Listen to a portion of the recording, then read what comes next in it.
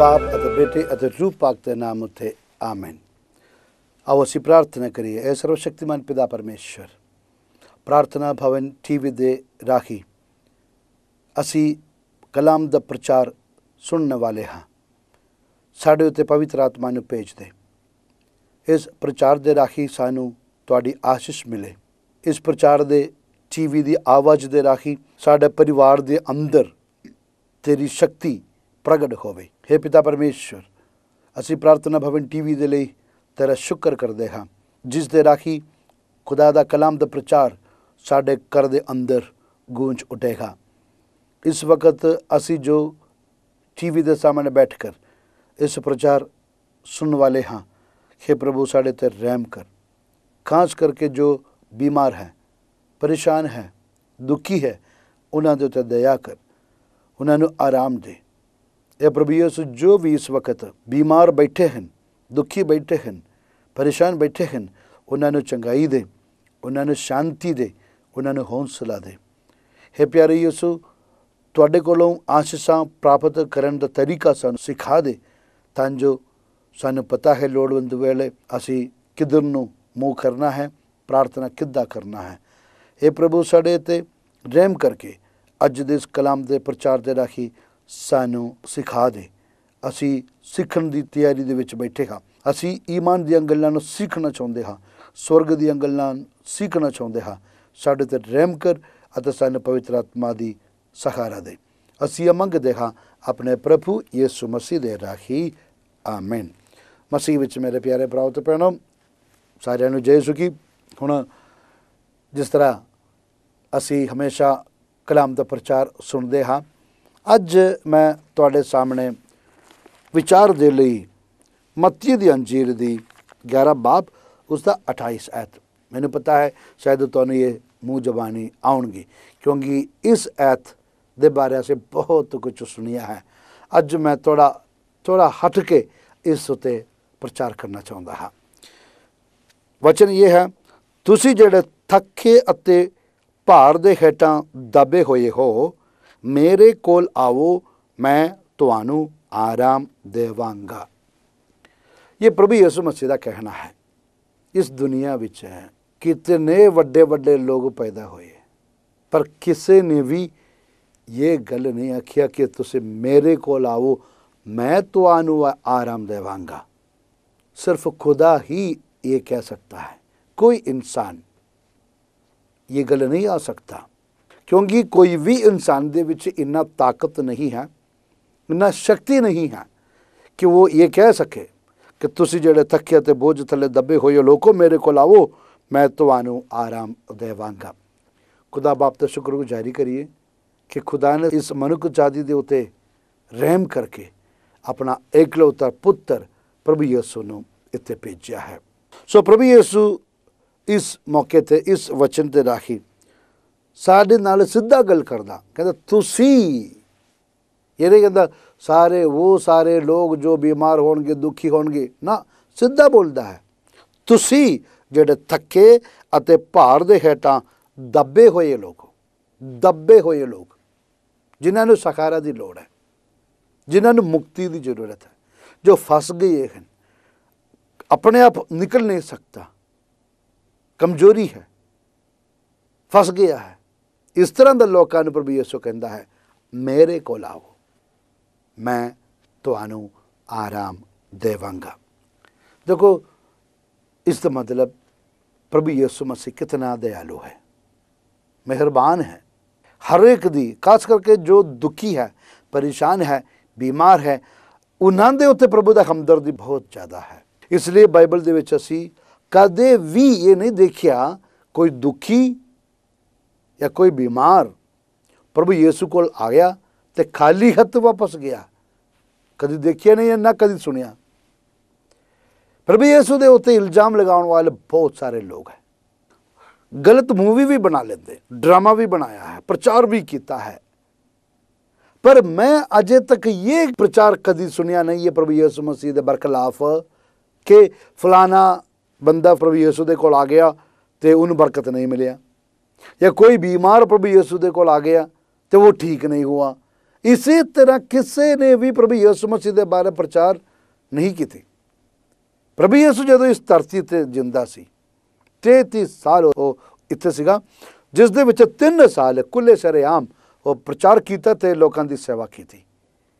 वो जिहड़ा 3 साल दे विच जितने भी लोग प्रभु यीशु मसीह दे कोल आए, भावे दुखी आए, विधवा आ गया, गुनाहगार बंदा आ गया, जो मर्जी होवे, वो सारे प्रभु यीशु दे कोलों बरकत हासिल करके ले गए, वापस चले गए। बीमार आ गए, चंगाई लेके गए, दुखी आए, उन्होंने हौसला मिला, गुनाहगार बंदे आए, प्रभु उन्होंने पापां नूं माफ़ किए। देखो प्रभु यीशु दयालु है। ये दयालु यीशु तुहानूं बुला रहा है, विश्वास करो उस उत्ते, प्रभु यीशु दे उत्ते विश्वास करो। ये परम दयालु खुदा दा इकलौता बेटा भी दयालु है। वो दयालु प्रभु यीशु तुहानूं अते मैनूं अपने कोल बुला रहा है। मेरे कोल आवो, मैं तुहानूं आराम देवांगा। ये नहीं कि मैं तुहानूं रस्ता दसांगा, रस्ता दसन वाली गल नहीं है। मैं तुहानूं आराम देवांगा। परम दयालु यीशु। सो जदों भी सवेरे उठ के तुसी प्रार्थना दे विच प्रभु यीशु नूं याद करोगे, ये गल जरूर याद करो कि ये दयालु है, मेहरबान है, हमदर्दी रखने वाला है। सो मसीह विच मेरे प्यारे भराओ ते भैणों, असीं अपना ईमान नूं पक्का बनाईए। साडा विश्वास प्रभु यीशु मसीह दे उत्ते जो दयालु है, करुणामय है, हमदर्दी रखने वाला है, तो जदों असीं उहदे कोल जावांगे, हथ जोड़ के उसके सामने खड़े होकर जदों असीं प्रार्थना करांगे, क्या प्रभु साडी नहीं सुनेगा? सुनेगा, क्योंकि उसका वचन है, आकाश अते धरती टल जाणगे पर मेरे कहे हुए वचन नहीं टलेगा, वो हमेशा दे लिए है। प्रभु यीशु कहता है, तुसीं जिहड़े थके अते भार दे हेठां दबे हुए हो, मेरे कोल आओ, मैं तुहानूं आराम देवांगा। ये प्रभु यीशु मसीह जिहड़ी गल दसिया कि मेरे कोल आओ, हुण असीं कित्थे चलीए? प्रभु यीशु मसीह तो मर गया तो मुर्दियां विचों झूठ के सुरग राज्य चला गया, खुदा दा सज्जे हथ बिराजमान है, असीं ये विश्वास करदे हां। पर प्रभु यीशु मसीह ने यह भी दसिया, मैं तुहानूं कदी अनाथ नहीं छड्डांगा, मैं इस दुनिया के अंत तक मैं तुहाडे नाल होवांगा। तो वो यीशु कित्थे फिर जिसने सानूं दसिया मैं तुहानूं अनाथ नहीं छड्डांगा, वो यीशु कित्थे रहिंदे हो? पौलुस रसूल उसदा कुरिन्थियां नूं जिहड़ा पत्र लिखा है, पहला पत्र उसदा 12 बाप दी 27 ऐत विच पौलुस रसूल सानूं ये दसदा है। पौलुस रसूल कहता है, देखो तुसी सारे मिल के मसीह दा शरीर हो। कौन है तुसी? किस दे नाल पौलुस रसूल गल्लां करदा? पौलुस रसूल कुरिन्थिया नां दी जगह थे जिहड़े लोग प्रभु यीशु मसीह दे उत्ते विश्वास कीता, वो कलीसिया दे नाल गल्लां करदा है। तुसी सारे मिल के मसीह दा शरीर हो। सिर प्रभु यीशु मसीह है, तुसी मसीह दा शरीर हो। कलीसिया, कलीसिया प्रभु यीशु दा शरीर है। तुसी सारे मिल के, जो विश्वास संगत है, उस वक्त एको कलीसिया सीगा, कोई मिशनां दा चक्कर नहीं सी, एको कलीसिया, मुढ़ली कलीसिया। सो ये मुढ़ली कलीसिया प्रभु यीशु दा शरीर है। सोचने वाली गल है, ध्यान नाल सुनना। मुढ़ली कलीसिया प्रभु यीशु दा शरीर है। हुण प्रभु यीशु कहंदा तुसीं मेरे कोल आओ, इसलिए असीं कलीसिया दे विच शामिल होना है, सच्ची कलीसिया विच शामिल होना है, मुढ़ली कलीसिया दे विच शामिल होना है। क्योंकि पौलुस रसूल कहते तुसीं कुरिन्थिया दी जो कलीसिया है, उस कलीसिया नूं पौलुस रसूल ये गल आखिया है, तुसीं जो प्रभु यीशु मसीह ते विश्वास कीते हो, कुरिन्थिया दी कलीसिया। सो जो मुढ़ली कलीसिया है, उस कलीसिया दे विच शामिल होके असीं प्रभु दे शरीर दा अंग बन जांदे हां। पौलुस रसूल कहंदा है तुसीं सारे मिल के मसीह दा शरीर हो अते हर एक अपने तौर ते उसदा वक-वक अंग है। सो ये कलीसिया दे नाल, जो शरीर दा अंग है वो कलीसिया दे नाल जुड़े रहना है, नहीं तो ये काटा जाएगा तो ये मर गया। सो साडे लिए बहुत जरूरी है कि इस गल नूं समझना। प्रभु यीशु सानूं बुलाउंदा है, मेरे कोल आओ। अज कलीसिया यही गल्लां करदा है, मेरे कोल आओ, क्योंकि कलीसिया प्रभु यीशु दा शरीर है। तो कलीसिया दे कोल जाना, प्रभु यीशु मसीह दे कोल जाना इक्को गल हो जांदा है। अते कलीसिया दे विच असीं ये प्रभु दी करुणा, दया, हमदर्दी दी अनुभव करना है। जो कलीसिया दे विच करुणा नहीं है, जो कलीसिया दे विच हमदर्दी नहीं है, वो प्रभु यीशु दा शरीर कैसे बन सकता है। इसलिए मसीह विच मेरे प्यारे भराओ ते भैणों, असीं इस गल नूं चंगी तरह समझण दी कोशिश करांगे। रोमियो दे पत्र उसदा 2:5 विच लिखा है, इसे तरह बेशक असीं किन्ने ही गिनती विच हां, पर असीं सारे मसीह दी संगत विच होके एक शरीर हां। पौलुस रसूल कहता है, पवित्र आत्मा की अगवाई हेठ लिखे इस वचन जो खुदा दा वचन है, सानू कहता है मसीह दी संगत एक शरीर है, मसीह दा शरीर। सो मेरे कहने का मतलब ये है, साडे लई कलीसिया ते प्रभु यीशु मसीह एको चीज़ है, अलग अलग चीज़ नहीं है। प्रभु यीशु सिर है, कलीसिया उसका शरीर है।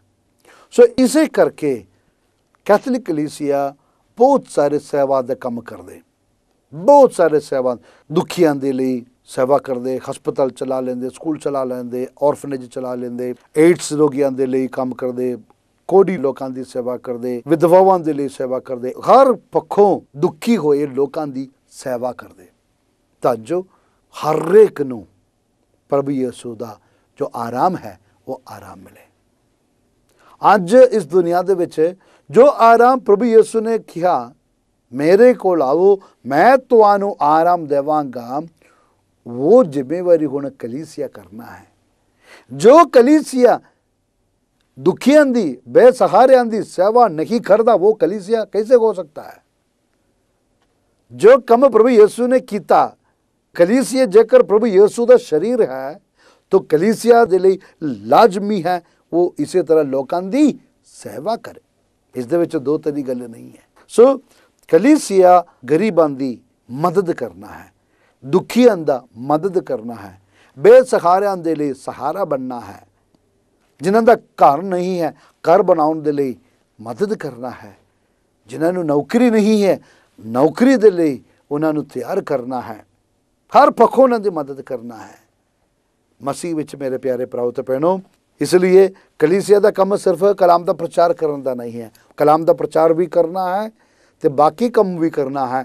जेकर कलीसिया प्रभु यीशु मसीह दा शरीर है, तो प्रभु यीशु कहता मेरे कोल आओ मैं तुहानू आराम देवांगा कलीसिया दे लई। इसलिए ये ड्यूटी बन गया कि वो गरीबां दी मदद करे। कैथोलिक कलीसिया पोप फ्रांसिस ऐलान किया है जुबली वर्ष, जुबली साल, दया दी करुणा दी साल, तांजो जिस तरह पिता करुणामय है, दयालु है, उसी तरह असीं सारे दयालु बने। अफसिया दी पत्र उसका 5:23 जिस दे विच पौलुस रसूल कहता है, मसीह विश्वास संगत दा सिर अते मुक्तिदाता है जो उसका शरीर है। ये कलीसिया विश्वास संगत प्रभु यीशु मसीह दा शरीर है अते प्रभु यीशु उसका सिर है। ये सानू मिलता है अफसिया 5:23 दे विच। अफसिया दा पत्र 5 बाप उसका 23 आयत। तुसीं जदों फ्री हो जाओगे बाइबल खोल के पढ़ के देखना किद्दां प्रभु यीशु ने कलीसिया अते प्रभु यीशु नू जोड़ दिया है, कैसे जोड़ दिया है। सो ये कह नहीं सकता कि जो भी प्रभु कोलों आराम लेना चाहता है वो चर्च में जाके प्रार्थना करे तो आराम मिलेगा। जरूर मिलेगा, पर वो काफ़ी नहीं है। जेकर कलीसिया विश्वास संगत प्रभु यीशु मसीह दा शरीर है, तो समझो खुद प्रभु यीशु मसीह उस शरीर दे थ्रू काम करता है। इसलिए सारे कलीसियां दे लई इसी तरह का चंगे चंगे काम करना बहुत जरूरी है। जेकर कोई सोचता कि असी सिर्फ कलाम का प्रचार ही करांगे और कोई कम नहीं करांगे, तो कम अधूरा है, पूरा नहीं हुंदा। इसलिए कलीसिया दे लई ये बहुत जरूरी है कि वो दुखियां दे लई, बीमारां दे लई, बेसहारियां दे लई सहारा बनना, हौसला देना, ਅਤੇ ਆਰਾਮ ਦੇਣਾ। इसलिए मसीह विच मेरे प्यारे भराओ ते भैणो, मैं तुहाडे अगे कुलसियां दा 1 बाब उसका 24 ऐत भी पढ़ के मैं सुनाना चाहता हाँ। उसके शरीर अर्थात विश्वास संगत, पौलुस रसूल ये आइडिया जो है, ये सोच जो है, इसे मजबूत करी जा रहा है वो ये बोलकर कि प्रभु यीशु जो है उसका शरीर कलीसिया है। इसलिए प्रभु यीशु का काम लगातार होने के लिए ये कलीसिया उस दे विच वध चढ़ के हिस्सा पाना बहुत जरूरी है। इसलिए कैथोलिक चर्च द कैटेकिज्म उसका 459 बाप 459 आर्टिकल उस दे विच ये सानू मिलता है कि हर एक ने ये खुदा दी कंपैशनेट कम दे विच, दयालु कम दे विच कम करना है। कलीसिया का एक डॉक्यूमेंट है फैमिलियारिस कंसोर्सियो, ये एक डॉक्यूमेंट का नाम है। उस दे विच जो आर्टिकल है 85 85 आर्टिकल नंबर 85 उस दे विच ये लिखा है no one is without a family, परिवार के बिना कोई नहीं है। कोई भी जन्म हुंदा है, जन्म लेंदा है, वो एक परिवार दे विच है। सो हर एक दे लई परिवार है। अगे लिखा है जेकर किसी दे लई वो अनुभव नहीं होता, कहंदा कलीसिया हर एक दे लई परिवार है। कैथोलिक कलीसिया हर एक दे लई दरवाजा खुला रखा है। कलीसिया सारियां दे लई परिवार है, खास करके जो दुखी है, जो बीमार है। इसलिए विश्वव्यापी कैथोलिक कलीसिया बहुत सारे कामां दे विच वध चढ़ के हिस्सा पाउंदा है। पिछले जमाने दे विच जदों कारगिल युद्ध हुआ, उस सब तो पहला मदद लेकर पहुंच गया जो NGO है, वो कारितास है, जो कैथोलिक कलीसिया दा। हर जगह ते असी पहुंचने की कोशिश करते हाँ जिथे दुखी लोग है। हुण यूरोप दे विच पोप साहब ने हर परिवार नूं ये कहा है कि बाहर देश तो दुखी होकर गरीब लोग जेडे आउंदे उन्हां दे लई रहण वास्ते जगह नहीं है, तो तुसीं अपना परिवार उन्हां दे लई खोल दिओ, क्योंकि दुखी इंसान दे सहारा दे लई असीं अपना हाथ बढ़ाना है। ये कलीसिया दी एक सिक्ख्या है। मैं याद करदा हाँ मेरी मम्मी हमेशा सानू ये कहते होंदे सी, साडा घर दे विच कोई भी भिखारी आवे, कोई भी आवे, मदद वास्ते कोई आ गया, वो खाली हाथ वापस नहीं जाना। भावे साढ़े को कुछ भी नहीं है, कट तो कट रोटी तो खिला के भेजो या कोई फल फ्रूट दे दो, कुछ ना कुछ खाने वास्ते दे दो। सो कोई भी दुखी साडा परिवार आ गया तो वो दुखी होके या खाली हाथ वापस नहीं जाना। भावे असी जिन्ना मर्जी गरीब भी होवा, कट तो कट एक गिलास तो पानी तो पिला लो। सो इस वक्त जो प्रचार तुसीं सुनदे हो, मैं तुहानूं ये कहना चाहुंदा हाँ, तुहाडा घरों कोई भी खाली हाथ वापस नहीं जाना। और अपने बच्चों ने भी सिखाओ। मेरा एक अंकल है, जदों मैं उहदा घर गया, उसने अपना बेटे नूं कहंदा तू हुण तनख्वाह लेण वाला बन गया है, तुसीं बिशप जी नूं चंदा दो तां जो वो गरीबां दी सेवा कर दे, इसलिए तुसीं उस दे विच हिस्सा पाओ। एक बाप अपने बेटे नूं सिखा रहा है। देखकर मैं खुश हो गया। भावे मेरा चाचा जी है, पर मैं बहुत खुश हो गया वो कैसे अपने बेटे नूं गरीबां दी सहारा, गरीबां दी मदद करने के लिए प्रेरणा दिंदा है। इसलिए उसने बोला तुसीं बिशप जी नूं चंदा दो तां जो वो जिहड़ा गरीबां दा काम ते लगा है उस दे विच तुहाडा जो हिस्सा उस दे विच पा सके। हर परिवार अपने बच्चों नूं दूजिਆਂ दे नाल हमदर्दी दिखाउण दे लई, दूजिਆਂ दे नाल दया दिखाउण दे लई सिखाना है। साडा कलीसिया दा चेहरा वो है, वो बनना है। असी अपने निजी जिंदगी दे विच, परिवारिक जिंदगी दे विच, कलीसिया दी जिंदगी दे विच असी रहम बन के रहना है। सो जदों प्रभु यीशु मसीह कहंदा तुसीं जिहड़े थके ते बोझ थले दबे होए लोको मेरे कोल आओ, मैं तुहानूं आराम देवांगा। इसे तरह कलीसिया दा हर एक ये बोलन योग बनना है, मेरे कोल आओ मैं तुहानूं आराम देवांगा। कुछ ना कुछ असी अपने वालों देने की कोशिश करांगे।